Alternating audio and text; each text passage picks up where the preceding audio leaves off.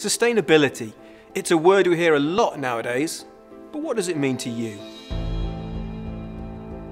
To me, it means protecting our planet for generations to come, healing the damage already done, and learning what we can do to create a better future.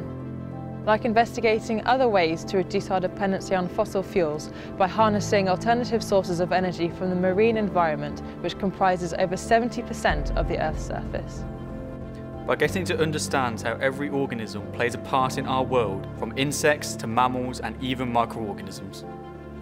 And learning about ways to minimise wasted energy, wasted food and wasted resources. And studying about internet-connected devices to guide action on air pollution and emissions.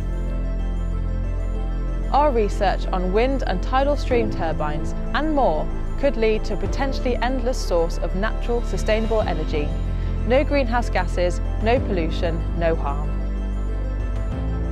I'm passionate about managing our landscapes to help nature take care of itself.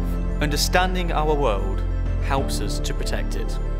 I want a future with cleaner oceans, cleaner air and much less waste. And while we're studying different courses, we all have the same passions at heart. To create a better future through sustainability and research.